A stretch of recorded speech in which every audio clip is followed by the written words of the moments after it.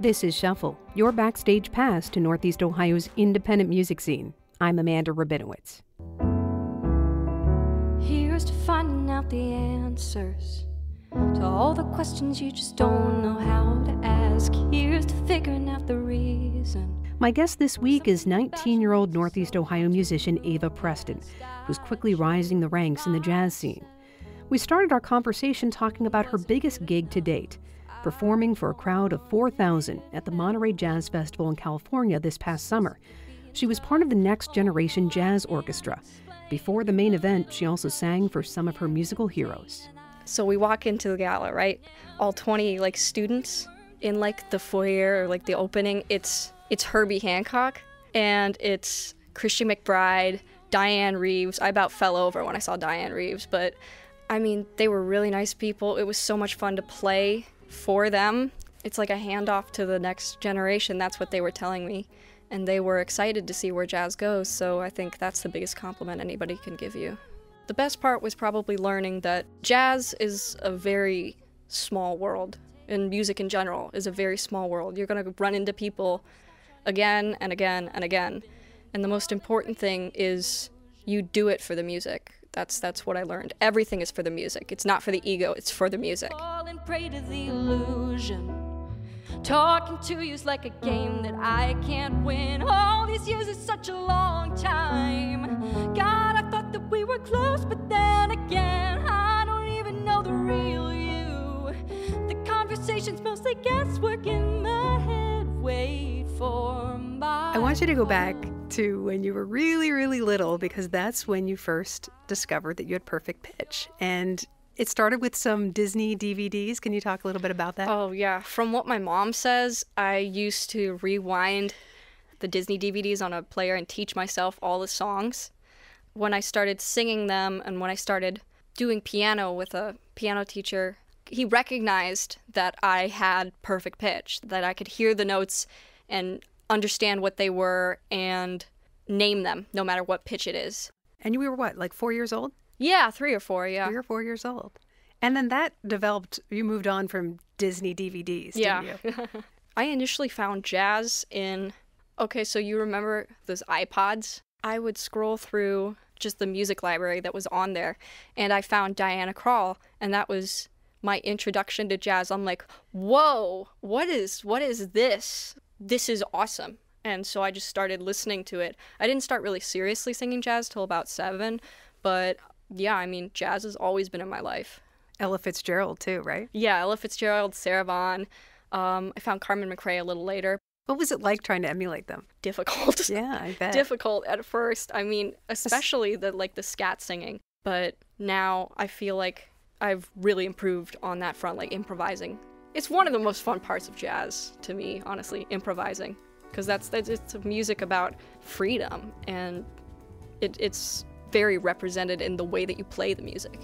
Footsteps that echo in the hallway, the memory of a moment that's past and the words that I never could say. I see you standing, reflected in the skyline. With every little breath that I take comes the thought that you'd never be mine. I know that you also went to a lot of songwriting camps. Is that how you kind of honed your craft? The first one I went to is what inspired me to write songs. I did this songwriting camp with Steve Bogart at the Civic, and they told me to write a song, and so I wrote it. They're like, this is good, I want you to come down to Nashville. So I did, and I met a lot of mentors down there. I went to spring training, the songwriting camp, and it sparked something in me. It's like, I gotta write, that's what I have to do. Ringing cries, pain inside. I know in school, one of your favorite subjects was social studies, and that influenced your songwriting. Yes, I've always loved history, and I was learning about, Malala and things like the Holocaust, a lot of wars, a lot of terrorism, and that really influenced me to write a song about genocide, is the way I put it when I was 11.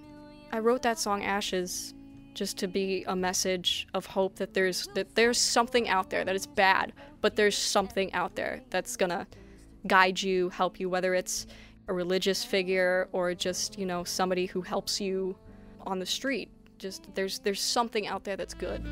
And it seems like the obstinate voices of wrong are the only ones ever heard.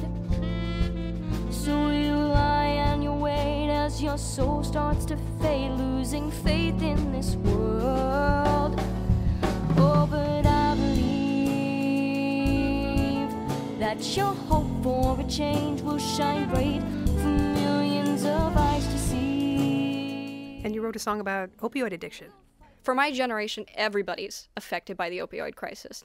Every single one of us knows a brother, a sister, a friend, a parent, an uncle, anybody who's influenced by opioids, and it's so unfortunate that it's that widespread. And I decided to write that song as a sort of wake-up call. Like, these people are hurting. We need to help them, not try and shun them to the outskirts of society, because one day it will affect you. Drink until you pass out. Smoke until you're screaming. But sanctity is white noise, and peace is only dreaming. So maybe when the day comes, maybe you'll be sober. So pop another pill. And all of those big topics that you've taken on in your songwriting, Toy Soldier is about bullying. Bullying is very, very near and dear to me, because I was bullied heavily for about 7 years. It was by everybody.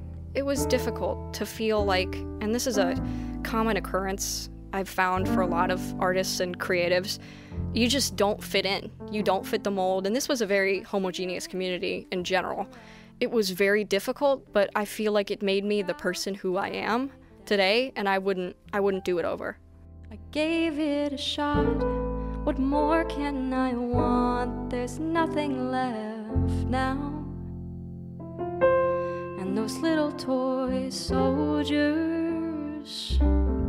that you sell when you're older, 'cause you wanna move on when your play days are done. Be the person you should have become. And I'm left broken and in pieces and parts of myself, hoping someday I'll learn how to fix them. You know, we talked a little bit about, some of the camps and songwriting camps that you've been to, and you mentioned one of the best is right here in Northeast Ohio. Tri-C Jazz Fest Academy director Dominic Farinacci, who's your mentor. Yeah. Can you talk a little bit about that? Tri-C is honestly one of the best camps that I've been to. The way it's organized and directed and the opportunities that we're given have really been like no other. We may not be the biggest camp or the most famous camp here in Cleveland, but there is so much love in that community.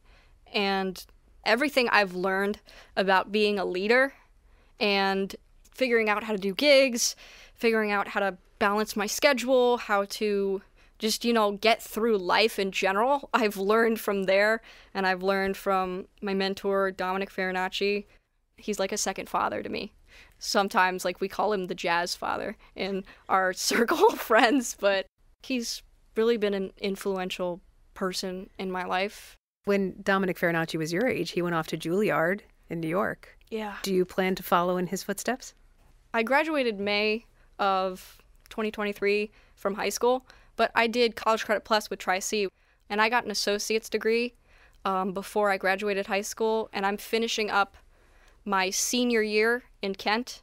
I'm applying to grad schools right now, and Juilliard is a very, very high contender, along with MSM and Miami Frost. And Berkeley, of course. There's so many great schools and I just want to throw my name in the hat and just see what comes out, you know, see who wants to, you know, teach me.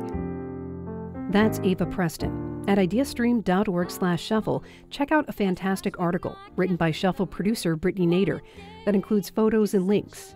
And we filmed this interview for Applause Performances, which is available to watch on demand via the PBS app. If you like what you hear, make sure you're following the Shuffle podcast. Give us a rating or write a review. We're open to feedback and guest ideas. Email us at shuffle@ideastream.org or find WKSU's Shuffle on Facebook. I'm Amanda Rabinowitz. Thanks for listening. 2 a.m. again, I wanna down a cup of antifreeze. I never understood through all the static on your old TVs that say the same size as mine. 10 feet off a border like gold on the inside. 3 a.m. again, I wanna douse myself in gasoline strike. Imagine burn up all the things you ever said to me. The temperature that's at start 104 and fall apart. Cold to the touch, but just close enough to try to tell what